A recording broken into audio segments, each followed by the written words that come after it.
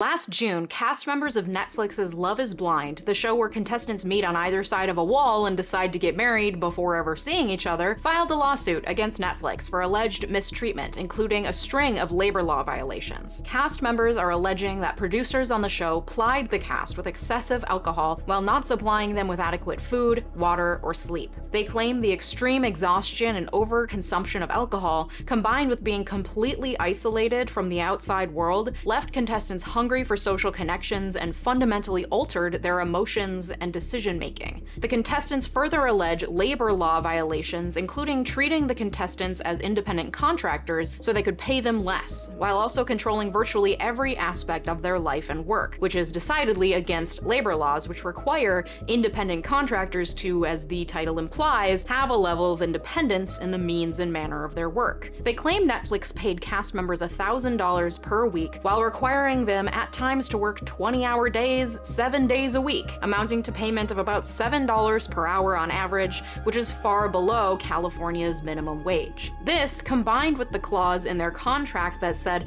if they walked away before shooting was completed, they would have to pay $50,000 in damages, meant that cast members were allegedly coerced, manipulated, underpaid, and ultimately abused during their time on the show. Cast members are seeking unpaid wages, financial compensation for missed breaks, and additional damages for unfair business practices and labor code violations. The lawsuit is attempting to certify as a class action lawsuit, a notoriously difficult process, so time will tell whether the members are victorious or Netflix settles with them to get them out of their hair. Either way, the story told by cast members on Love is Blind echoes a number of other stories told by other cast members of other reality TV shows for about as long as reality TV has been a thing. And yet, despite this, thousands and thousands of people clamber year after year for a chance to appear on reality TV. And millions more of us, myself included, tune in week after week to watch our guilty pleasure show or shows on the edge of our seats to watch real people live their supposedly real lives. Why is this? Why do people vie for a chance to be on these shows?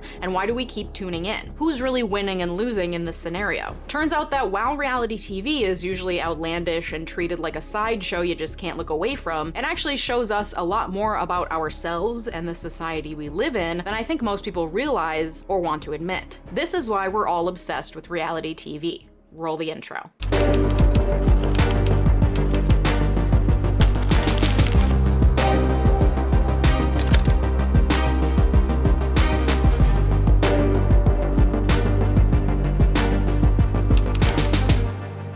Thank you to my partner for this video, my favorite meal prep service, Factor. I've been partnering with Factor for months and months because I genuinely love their product. Factor delivers fresh, never frozen meals straight to your doorstep. They have gourmet chefs creating each meal, and I swear you can tell. This isn't your grandma's frozen TV dinner. I am regularly gobsmacked by the quality of the food that Factor delivers. And this latest meal I tried was no different, and honestly, probably my favorite meal I've ever had with them. It was this rosemary garlic pork chop with creamy Brussels sprouts and broccoli. First of all, I love how many veggies are in this meal. It makes me feel confident that I'm getting in all my veggies for the day. But also, and they do this every time, the vegetables are all tender crisp. There are few things that I hate more than a soggy vegetable, my friends. Yuck. I have never had that problem with Factor. Tender crisp, well seasoned, packed with flavor, and perfectly cooked. Tell me another way you can get all that delivered directly to your doorstep and ready to eat in 2 minutes in the microwave. I'll tell you, you can't. Factor is it, folks. They offer 27+ weekly meal options, so you'll never get bored, and they have keto, vegan, and vegetarian options to fit your needs. The taste, the convenience, the flexibility, it can't be beat. Especially because I can't be bothered to cook. Thanks to Factor, I don't have to. But I also get to eat delicious meals at the same time. This is a no-brainer. Head to Factor75.com or click the link below and use code Leeja50 to get 50% off your first Factor box. Thanks, Factor. So, in today's media landscape, there are tons of shows that toe the line of what we might consider reality TV. So let's just define our scope here. Reality TV generally is a genre of TV that purportedly documents unscripted, real-life situations, often starring unfamiliar people as opposed to professional actors, though sometimes the celebrity status of the contestants themselves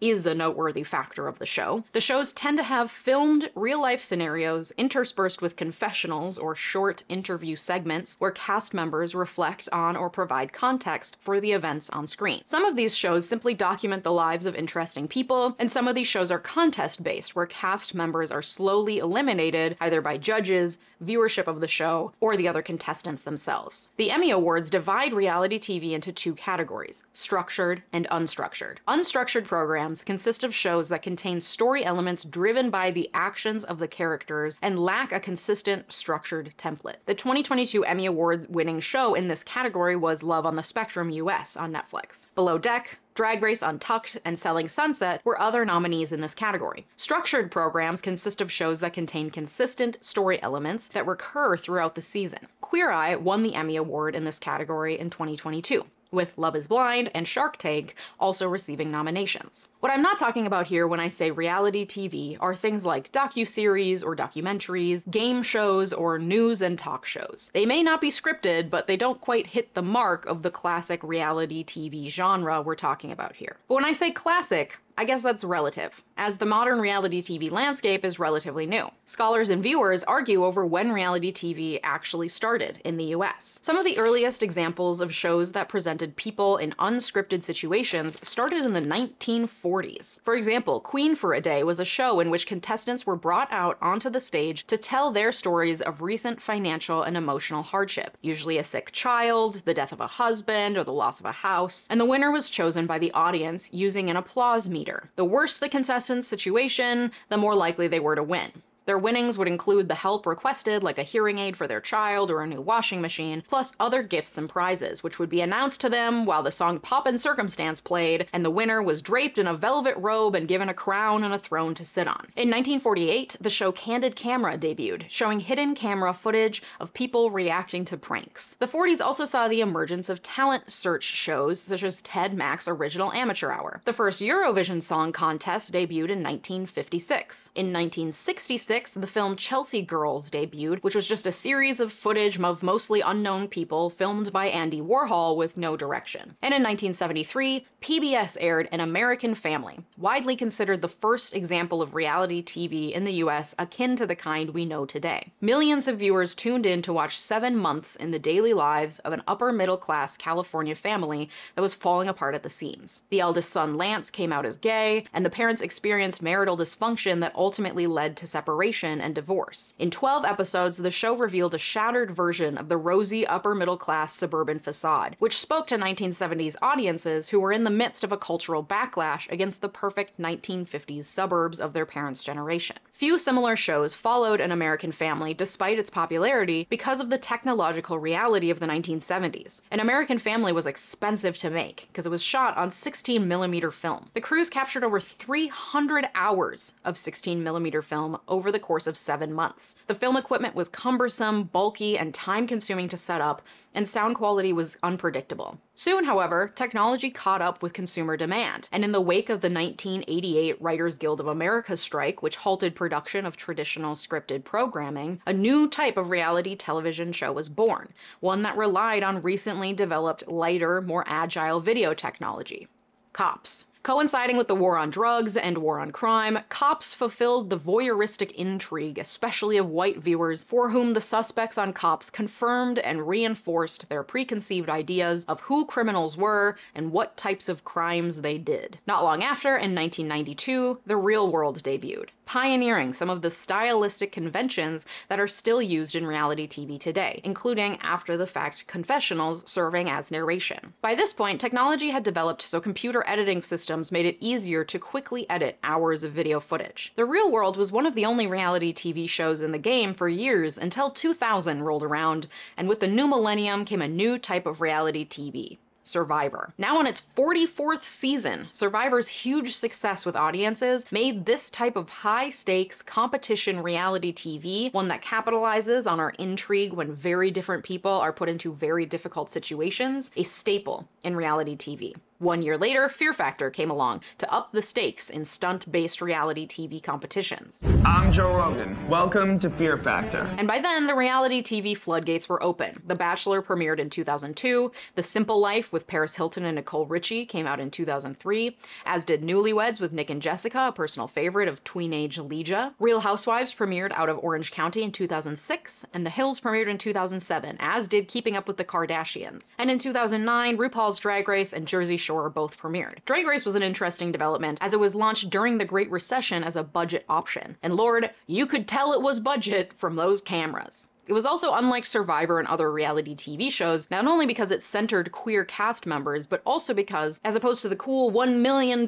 prize for Survivor contestants, Drag Race winners received a photo spread, a role in 2 ad campaigns, and 20 grand, courtesy of Absolute Vodka and MAC Cosmetics. And therein lies a great example of why reality TV is so popular. We'll get into why, as viewers, we're mesmerized, but I'm talking popular for TV execs. It's the potential for big advertising money with very little production costs. During this boom in reality TV programming, many cable networks, including Bravo, VH1, and MTV, switched to almost exclusively reality TV programming. Especially once the Great Recession hit in 2008, the reason for this was simple: money. According to a January 2023 article from Investopedia, a reality show can cost between $100,000 and $500,000 per episode to make. Compare that to the $4 million plus price tag per episode of scripted shows, or the $16 million per episode to make Game of Thrones, for example. This low cost is due to a number of factors, including that sets are mainly just real-life places, camera crews are lean, and reality TV producers often wear many hats, from on-set scripting and interviewing, storyboarding, and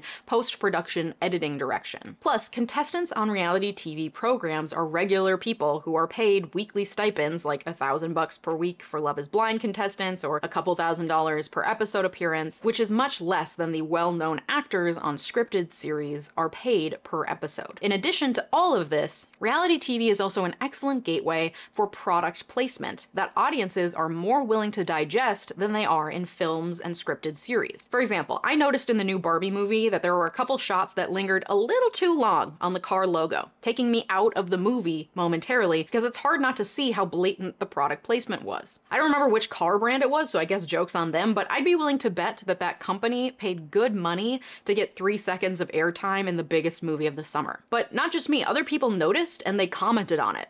If the same thing were to happen in a reality TV program, the camera pans to the car and lingers on the logo a little too long, I probably wouldn't think twice. Not to mention all the locations that the cast just happens to go to, like random boutiques and cafes where the camera pans on the name of the cafe for a few extra seconds, and the workers are all too eager to offer impeccable customer service. This is stuff that in a scripted show or movie would be intolerable to most audiences, but when it's in a reality TV show, we hardly bat an eye. So that means reality TV is both cheap to make and easy to get ad dollars from. And we eat it all up, hook, line, and sinker. Plus, once a network has developed a popular show, they can easily sell the underlying format of the show overseas, sometimes for millions of dollars. That's why versions of American Idol and RuPaul's Drag Race are all over the world. And these huge profit margins that companies like Discovery are making on reality TV often come at the expense of both the producers and the cast members. A Writers Guild of America study of working conditions for non-fiction writers and producers from 2013 found that violations of New York wage and hour laws are endemic in the non-fiction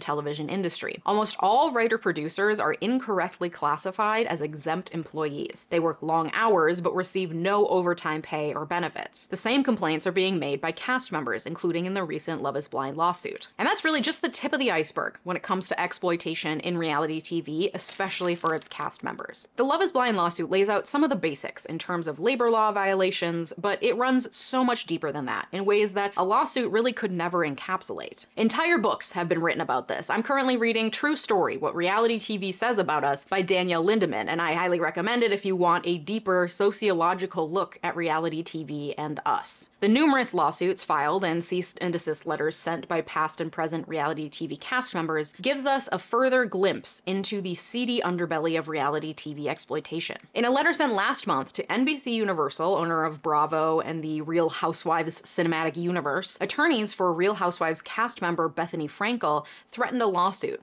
claiming that NBC engaged in, among other things, deliberate attempts to manufacture mental instability by plying cast members with alcohol while depriving them of food and sleep, denying mental health treatment to cast members displaying obvious and alarming signs of mental deterioration, exploiting minors for uncompensated and sometimes long-term appearances on NBC reality TV shows, covering up acts of sexual violence, and refusing to allow cast members the freedom to leave their shows, even under dire circumstances. And the effects of reality TV, from the actual experiences on set to the mistreatment that cast members receive by the public after the fact, can have dire consequences. Take, for example, that in the past decade, 21 US reality TV stars have ended their own lives, including 3 members of the cast of Love Island in 1 year. And even if lives aren't lost, lives can certainly be ruined based on what is captured during reality TV filming and how it's later edited and received by the public. For example, Zara Holland was a 20-year-old who appeared on Love Island in 2016. She was shown having sex on the show and was stripped of her Miss Great Britain title as a consequence. After leaving the island, she discovered countless headlines and opinion pieces had been devoted to criticizing her behavior. The man who also participated in the sex scene from the show, Alex Bowen, has received, 0 professional consequences as a result of his behavior. Similarly, Sarah Goodhart, a 24-year-old beautician, agreed to be on Geordie Shore. When her reality TV career didn't take off, she had to find other work, which proved difficult now that the stigma of reality TV star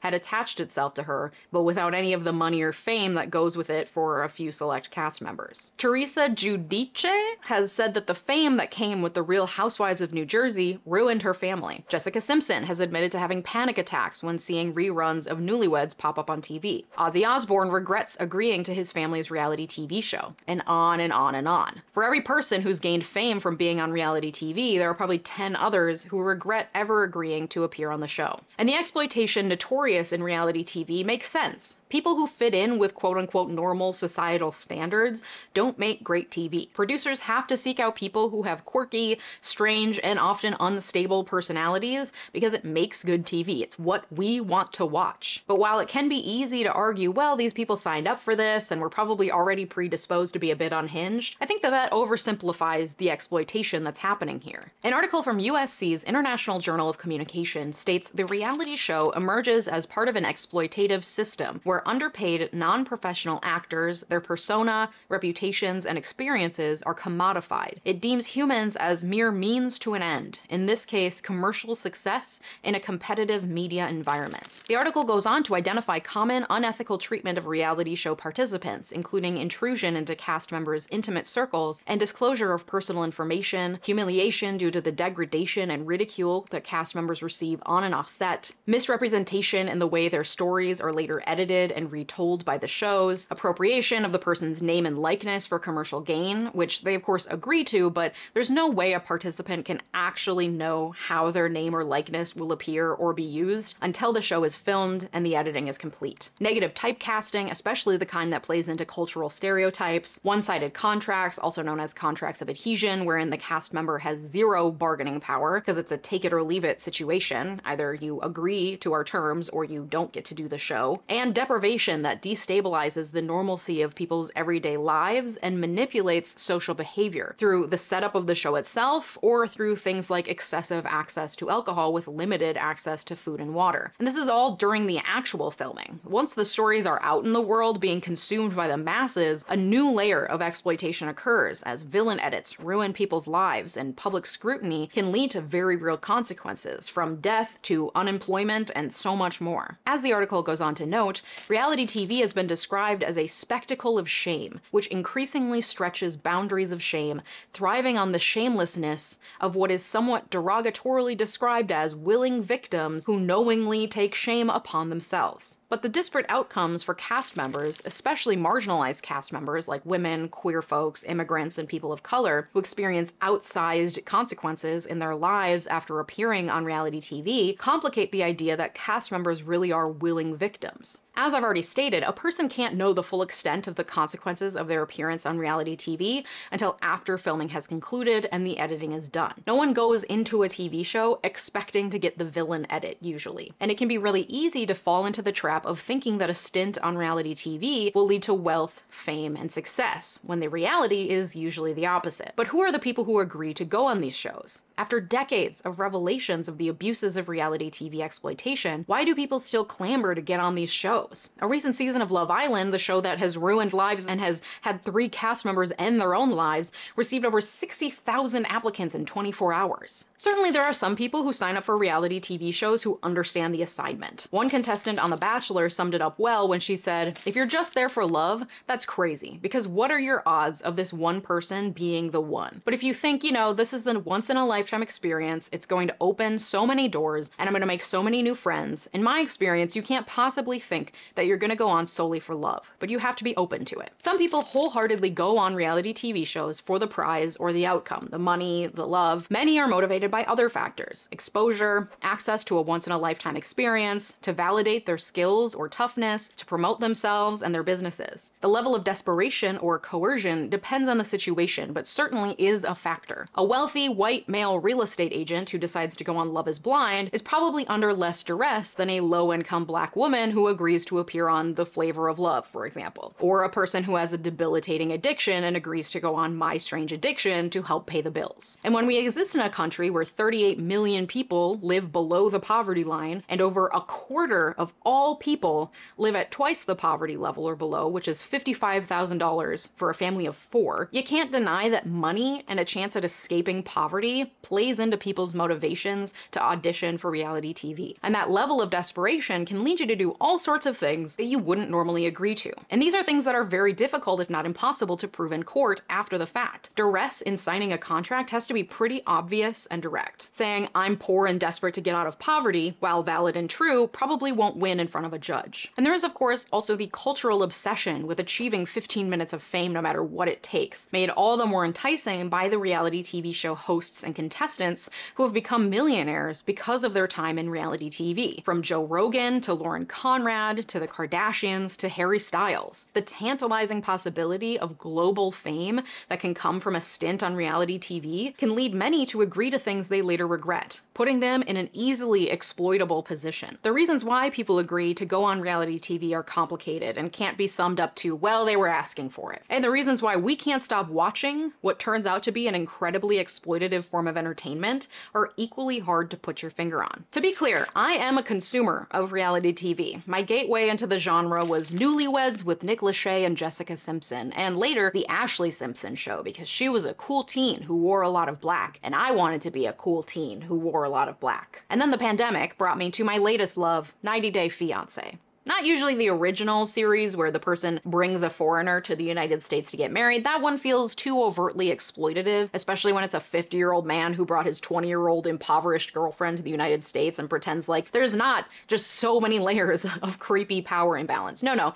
I love the spin-offs of the series, like 90 Day the Other Way, where stupid Americans go abroad to meet the love of their life who they met online 4 months ago, and chaos ensues when they realize that there are other cultures in the world besides American. And I recognize the sometimes exploitative nature of the show, but I also find it incredibly fascinating from a sociological and psychological perspective. I love to take the role of armchair psychologist and figure out what trauma from these people's past have caused them to act the way that they do in their relationships. It's fascinating to get to be a fly on the wall of other people's relationships, especially when they're also trying to navigate cultural differences at the same time. But I often wonder, why am I like this? A study out of the University of Kentucky identified 16 human joys that can be experienced either directly or vicariously, concluding that television viewing is a convenient, minimal effort means of vicariously experiencing the 16 joys repeatedly. These joys each come with a corresponding motivation behind why we seek out these joys. For example, efficacy is motivated by power and a desire to influence. Freedom is motivated by independence and a desire for autonomy. Self-importance is motivated by status and a desire for prestige.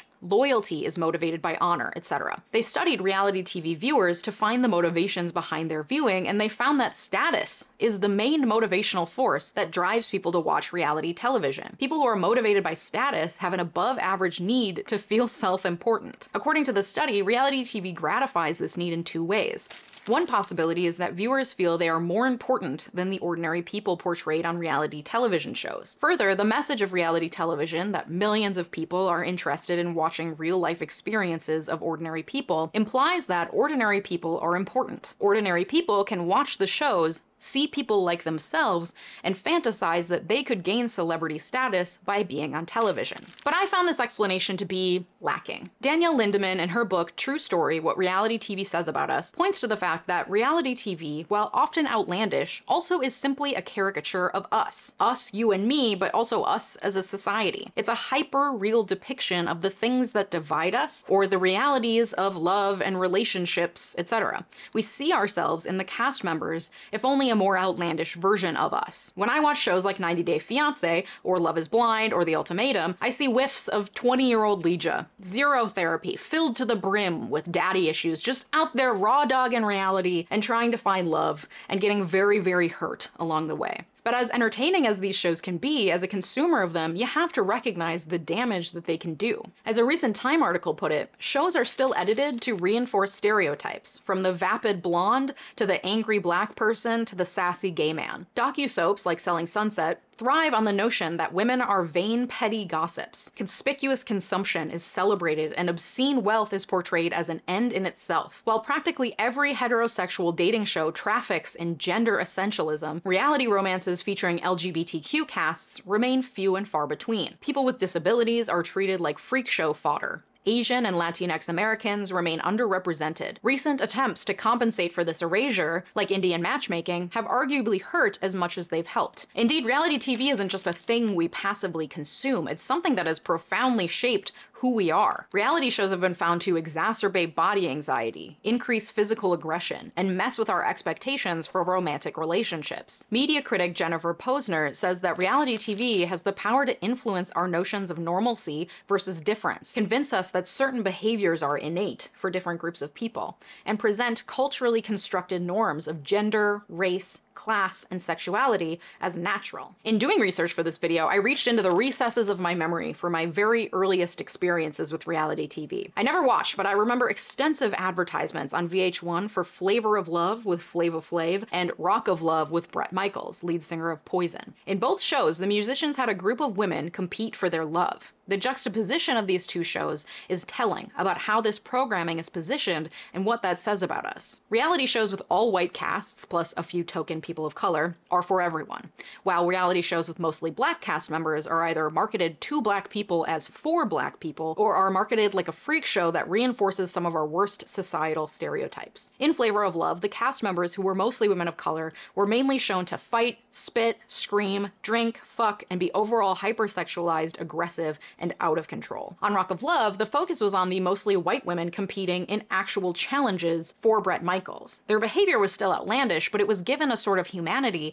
that Flavor of Love cast members weren't afforded, including highlighting genuine love connections the different women were experiencing with Bret Michaels. Whether or not any of this was genuine is of course another conversation, but the way these two similar shows were positioned is telling and plays into so many layers of racial stereotyping. As Danielle Lindemann concludes in her book, reality TV has the power not only to show us who we are, but for all of its extreme personalities and outlandish premises, reality TV reflects how regressive we truly are. So what does this all mean for us as consumers and for the future of reality TV? Given the astronomical success of major reality TV programs, including The Bachelor and Survivor, plus the vital role reality TV plays for many major television companies like MTV and Discovery, there's no way that this genre is going away anytime soon. As the lawsuit filed by Love is Blind cast members points out, labor laws could be used to help equalize the power imbalance between big TV companies and cast members and producers. The distinction between employees employee and independent contractor is important here. Independent contractors have to pay their own taxes, receive no benefits or overtime pay, and cannot unionize and engage in collective bargaining. The trade-off for this typically is that an independent contractor also has the ultimate say over how they do their work. For example, I'm an independent contractor. I make whatever videos I want, and YouTube pays me ad revenue. A freelance graphic designer is an independent contractor for their clients. The clients ask them for an end product, but the freelancer ultimately gets to decide how they go about creating that end product. They call the shots. This starts to get blurry where reality TV casts are concerned. They're not calling the shots for the filming schedule. They're not calling the shots for how much they're charging or getting paid. Especially in shows with more controlled contest-like situations, contestants aren't controlling where they go or when they go there. Because of this, many people argue that reality TV cast members should be considered employees. This would then bring in all of labor law on their side, including minimum wage, hour restrictions, overtime requirements, benefits, and the power to unionize. In June, the National Labor Relations Board, the one that's in charge of enforcing labor laws, made a new ruling which could mean a change for gig workers and even potentially independent contractors like reality TV cast members. The NLRB sided with hair and makeup stylists for the Atlanta Opera, who were independent contractors seeking to unionize. The board ruled that they are employees with union rights. This overruled a Trump-era standard that limited the rights of independent contractors. And this broader approach will look at the extent of employer control over working conditions, which could set up gig workers like rideshare drivers and even maybe reality TV cast members to be able to unionize and receive the rights of employees. With the current SAG-AFTRA and WGA strikes halting production throughout Hollywood, TV networks and streaming platforms will be relying on reality TV more than ever to make the bottom line. This has led some reality TV stars, including Bethany Frankel of Real Housewives of New York, to call on reality TV cast members to also strike to demand better working conditions. Time will tell if they're able to organize and make that a reality. What do you think? Am I an awful person for watching reality TV? Do you have a show you can't get enough of?